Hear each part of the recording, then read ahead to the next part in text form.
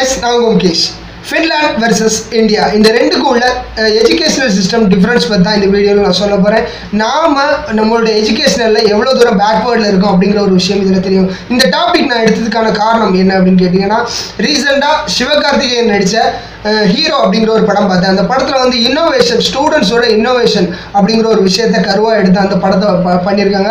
ரொம்பவே நல்ல படம். அண்ட் நம்மளுடைய எஜுகேஷனல் சிஸ்டம் எப்படி இருக்கு அப்படிங்கிறத பற்றி தேடி அதர் கண்ட்ரிஸ், அதாவது வெளிநாட்டு கண்ட்ரிகள்லாம் வந்து எது நம்பர் ஒன்னா இருந்துட்டு இருக்கு அப்படிங்கிறது தேடினேன். ஃபின்லாண்ட் அப்படிங்கிற ஒரு கண்ட்ரி தான் வந்து நம்பர் ஒன்னா இருந்துகிட்டு இருக்கு. எதுக்காக நம்பர் ஒன்னா இருந்துட்டு இருக்கு அப்படிங்கிற ஒரு விஷயத்தை நான் சொல்றேன்.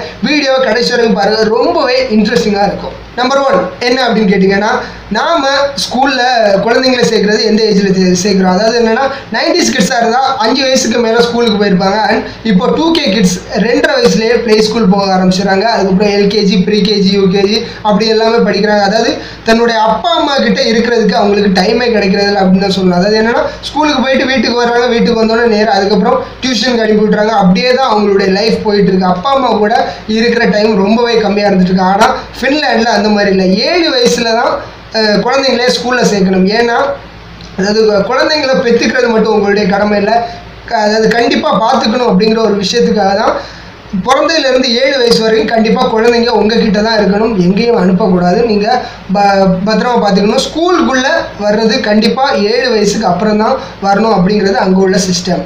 Number 2, private schools and free fees. அதை பற்றி தான் நான் சொல்ல போகிறேன். அதாவது ஃபின்லாண்டில் வந்து ப்ரைவேட் ஸ்கூல்ஸ் எதுவுமே கிடையாது, ஃபுல்லாகவே கவர்மெண்ட் ஸ்கூல்ஸ் தான். ஒரு பிஎம்மாக இருந்தாலும் சரி, இல்லை சிஎம்மாக இருந்தாலும் சரி, யாராக இருந்தாலும் சரி, அவங்களுடைய குழந்தை கண்டிப்பாக கவர்மெண்ட் ஸ்கூலில் தான் படிச்சே ஆகணும் அப்படிங்கிறது அங்கே உள்ள ஒரு சட்டம். அண்ட் ஸ்கூல் படிக்கிற டைம், அதாவது 7 வயசுலேருந்து 16 வயசு வரைக்கும் அந்த ஒரு குறிப்பிட்ட டைமில் தான் வந்து ஸ்கூல் ஸ்டடி அப்படிங்கிற ஒரு விஷயமே இருந்துகிட்டு இருக்கு. அண்ட் அந்த டைமில் வந்து ஸ்கூல் ஃபீஸ் எந்த இடத்துலையுமே வாங்கக்கூடாது, எந்த ஒரு காரணத்துக்காகவும் ஸ்கூல் ஃபீஸ் வாங்கக்கூடாது அப்படிங்கிற ஒரு விஷயம் இருந்துகிட்டு இருக்கு. இப்போது இந்தியாவுக்குள்ளே வரலாம். இந்தியாவுக்குள்ளே என்ன அப்படின்னு கேட்டிங்கன்னா, government school and private school, international school அப்படி ஏகப்பட்ட ஸ்கூல்ஸ் இருந்துகிட்டு இருக்கு. அண்ட் அதுக்கு ஃபீஸ் அப்படிங்கிறது வந்து சொல்லவே வேண்டாம். ஏன்னா அந்த குழந்தை பிறந்தவுடனே இன்டர்நேஷ்னல் ஸ்கூலில் வந்து அந்த பிள்ளைக்கு அட்மிஷன் கிடைக்கணும்னா கண்டிப்பாக அந்த குழந்தை பிறந்தவுடனே போய் அங்கே வந்து காவலுக்கு இருக்கணும், அது அந்த அட்மிஷன் அப்படிங்கிற ஒரு விஷயம் வாங்குறதுக்காக. இந்த மாதிரி ஒரு டிபேட் போயிட்டு இருக்கு. அதாவது காசு அப்படிங்கிற ஒரு விஷயம், எவ்வளோ தூரம் காசு கொடுத்தனாலும் அந்த இன்டர்நேஷ்னல் ஸ்கூலில் நான் கண்டிப்பாக சேர்த்தே ஆவேன் அப்படிங்கிற ஒரு விஷயம். அதாவது இந்த எஜுகேஷன் அப்படிங்கிறது வந்து ஒரு வியாபாரம் அப்படிங்கிற ஒரு விஷயத்தை தான் இந்தியாவில் போயிட்டு இருக்கு. 3 எக்ஸாம் அப்படிங்கிற ஒரு விஷயம் தான். இதுவும் ரொம்பவே முக்கியமான ஒரு விஷயம். இப்போது இந்தியாவிலேருந்தே வரலாம். ஏன்னா இப்போ இந்தியாவில் வந்து 1ஆம் கிளாஸ் படிக்கிற குழந்தைங்க, அதாவது எல்கேஜி யூகேஜியில் இருந்தே எக்ஸாம் வைக்க ஆரம்பிச்சிட்டாங்க. அந்த எக்ஸாமில் பாஸ் ஆனால் தான் அடுத்த ஒரு கிளாஸுக்கு போக முடியும். அந்த மாதிரி ஒரு கண்டிஷனில் போயிட்டுருக்கு. 5ஆம் கிளாஸுக்கு ஒரு பப்ளிக் எக்ஸாம், 8ஆம் கிளாஸுக்கு ஒரு பப்ளிக் எக்ஸாம், அண்ட் 10th ஒரு பப்ளிக் எக்ஸாம், அண்ட் 12th முடிஞ்சவொடனே அதுக்கு ஒரு பப்ளிக் எக்ஸாம். அப்படி ஏகப்பட்ட எக்ஸாம் அண்ட் மார்க் அப்படிங்கிற ஒரு விஷயத்தை நோக்கி தான் இந்த குழந்தைங்களே ஓடிக்கிட்டு இருக்காங்க. அண்ட் ஃபின்லாண்டில் அந்த மாதிரி எந்த ஒரு விஷயமும் கிடையாது. அதாவது exam, test, A+ grade, A grade, இந்த மாதிரி ஒரு விஷயமே கிடையாது. அந்த குழந்தைங்க வந்து 7 வயசில் ஸ்கூலில் சேர்றாங்களா, 16 வயசில் முடிக்கிற வரைக்கும் எந்த ஒரு எக்ஸாமும் கிடையாது. அண்ட் கிளைமேக்ஸில் அந்த 16வது வருஷத்தில் தான் ஒரே ஒரு எக்ஸாம் வைக்கிறாங்க. அதாவது என்னென்னா, குழந்தைங்க அவங்களுக்கு தேவையான மாதிரி வளரணும் அப்படிங்கிற ஒரு விஷயந்தான் இங்கே முக்கியமாக இருக்குது. அண்ட் நம்பர் 4, ரொம்பவே முக்கியமான ஒரு விஷயம் என்ன அப்படின்னு கேட்டிங்கன்னா, கிளாஸ் டைம் அப்படிங்கிற ஒரு விஷயம் தான். ஃபஸ்ட்டு நம்ம இந்தியாவுக்குள்ளேருந்தே வரலாம். இப்போது நாம குழந்தைங்க வந்து இந்தியாவில் ஸ்கூல் போகிற டைம் என்ன, 9 மணிலேருந்து ஈவினிங் 5 மணி வரைக்கும் ஸ்கூலில் இருந்துகிட்டு இருக்காங்க. அண்ட் சில ஸ்கூலில் வந்து 6 மணி, காலைல 6 மணிலேயே ஆரம்பிச்சிடுறாங்க. அண்ட் அதாவது 10th 12th அப்படிங்கிற ஒரு விஷயம் வந்தாலே நைட்டு 9 மணி வரைக்கும் ஸ்கூலில் இருக்கிற ஆளுகளும் இன்னும் இருந்துகிட்டு இருக்காங்க. அதாவது என்னென்னா, மார்க் அப்படிங்கிற ஒரு விஷயத்தை அவங்க கிட்ட திணிச்சுக்கிட்டே இருக்காங்க அப்படிங்கிறது தான் சொல்லணும். ஆனால் ஃபின்லாண்டில் இந்த மாதிரி கிடையாது. ஃபின்லாண்டில் இது வேடிக்கையான ஒரு விஷயமா தான் இருக்கும். ஃபின்லாண்டில் ஸ்கூலில் இருக்கிற டைம் மொத்தமே 4 மணி நேரம் தான். 4 மணி நேரத்தில் 4 பீரியட், 4 பீரியடுக்கும் இடையில வந்து 15 நிமிஷம் பிரேக் அப்படிங்கிற ஒரு விஷயமும் இருந்துகிட்டு இருக்கு. எவ்வளோ வந்து என்ன சொல்கிறது, அட்வான்டேஜாக போயிட்டுருக்காங்க அப்படிங்கிற ஒரு விஷயத்த பாருங்கள். இது வந்து ஒரு பேட்டியில் கேட்டதுக்கு அவங்க என்ன சொல்கிறாங்கன்னா, ஒரு நாளில் ஒரு குழந்தையுடைய மைண்ட் செட்டு 4 மணி நேரம் தான் வந்து ரொம்பவே ஆக்டிவாக இருக்கும். அந்த 4 மணி நேரத்தில் நீங்கள் என்ன சொல்லி கொடுத்தாலும் அந்த குழந்தைக்கு ஏறும் அப்படிங்கிறது வந்து சொல்கிறாங்க.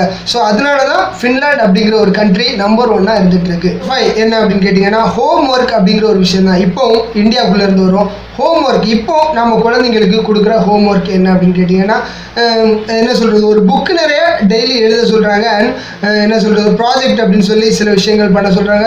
அதாவது 5 மணிக்கு ஸ்கூல் விட்டு வர்ற குழந்தை 5 மணிலேருந்து நைட்டு 9 மணி வரைக்கும் அண்ட் காலையிலையும் அந்த ஒரு ஹோம்ஒர்க்கை பண்ணாலும் முடியாது. அந்த மாதிரி ஒரு கண்டிஷனில் அந்த ஹோம்ஒர்க்கு நீண்டுக்கிட்டே போயிட்டுருக்கு அப்படின்னு தான் சொல்லலாம். ஆனால் ஃபின்லாண்டில் அந்த மாதிரி கிடையாது. ஹோம்ஒர்க் அப்படிங்கிற ஒரு விஷயமே கிடையாது. ஆனால் அப்படியே ஹோம்ஒர்க் அப்படிங்கிற ஒரு விஷயம் இருந்தாலும் டீச்சர்ஸ் சொல்கிற விஷயத்த வந்து அவங்க அந்த குழந்தைங்கள் செய்யணும் அப்படிங்கிற விஷயம் இல்லை. அதாவது டீச்சர்ஸ் சொல்லவே மாட்டாங்க அப்படிங்கிறத சொல்லணும்.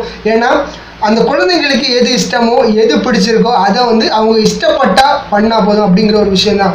அது சில குழந்தைங்க வந்து 7 நிமிஷம் பண்ணுறாங்க, சில குழந்தைங்க வந்து 5 நிமிஷம் பண்ணுறாங்க. அந்த மாதிரி அதாவது அரை மணி நேரத்துக்கு மேலே அந்த குழந்தைங்க வந்து அந்த விஷயத்தை கண்டிப்பாக பண்ணக்கூடாது அப்படிங்கிறத அங்கே உள்ள ஸ்ட்ரிக்டாக வச்சுருக்காங்க. ஸோ அவங்க பண்ணாலும் பண்ணாட்டாலும் ஹோம்ஒர்க் அப்படிங்கிற ஒரு விஷயமே கிடையாது. அவங்களா இன்ட்ரெஸ்ட் இருந்தால் தான் இந்த விஷயத்த பண்ணணும்.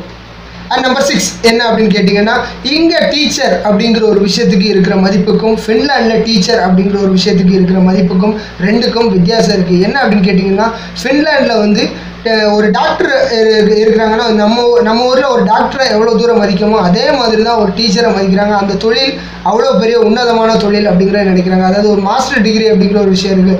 அந்த 16 வயசில் அதை முடித்தோன்னா அதுக்கப்புறம் ஒரு 3 வருஷம், அதுக்கப்புறம் ஒரு 3 வருஷம் அண்ட் அதுக்கப்புறம் ஒரு 3 வருஷம், இந்த 3 கோர்ஸையும் முடிச்சதுக்கப்புறம் தான் மாஸ்டர் டிகிரி அப்படிங்கிற ஒரு விஷயம் கிடைச்சிது. இந்த மாஸ்டர் டிகிரி கிடைச்சாதான் இந்த டீச்சர் அப்படிங்கிற ஒரு ஒர்க்குக்கே சேர முடியும் அப்படிங்கிறத தெரிஞ்சுக்கோங்க. Okay fine. ஒவ்வொரு நாடுகளும் தன்னுடைய எஜுகேஷனல் சிஸ்டத்தை எப்படியெல்லாம் சேஞ்ச் பண்ண முடியுமோ அவ்வளோ தூரம் சேஞ்ச் பண்ணிக்கிட்டே இருக்காங்க.